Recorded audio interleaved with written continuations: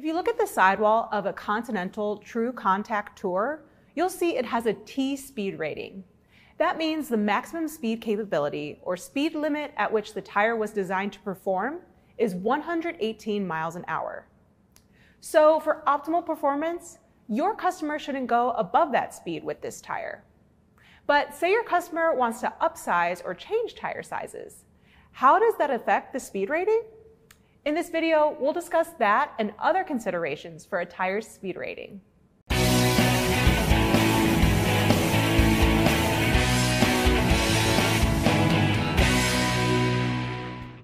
When vehicles come off the assembly line, their speedometer was calibrated by the factory according to the exact size of the tires intended for the vehicle.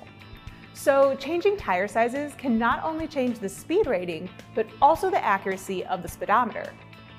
Upsizing or installing a taller tire can lead to a speedometer reading that is slower than your actual speed. That's because a taller tire will have a larger overall circumference, causing it to need to travel more distance per revolution than the OE tire. If you're installing a shorter tire or downsizing, the speedometer could indicate a faster speed than the car is actually driving.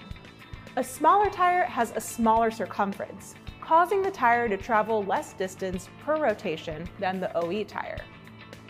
Now, if you're plus sizing or replacing the OE tire size with a different size, but the tire has the same overall height and diameter, this should not interfere with the speedometer.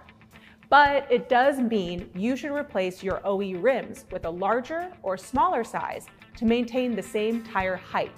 If your customer upsizes or downsizes their tire size, it could be necessary to recalibrate the speedometer.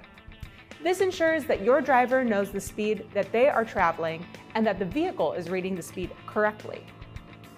Some dealers and tire manufacturers have a tire size and speedometer calculator, specifically for instances like these. For more tire and service videos, don't forget to follow us on Instagram, Facebook, and YouTube.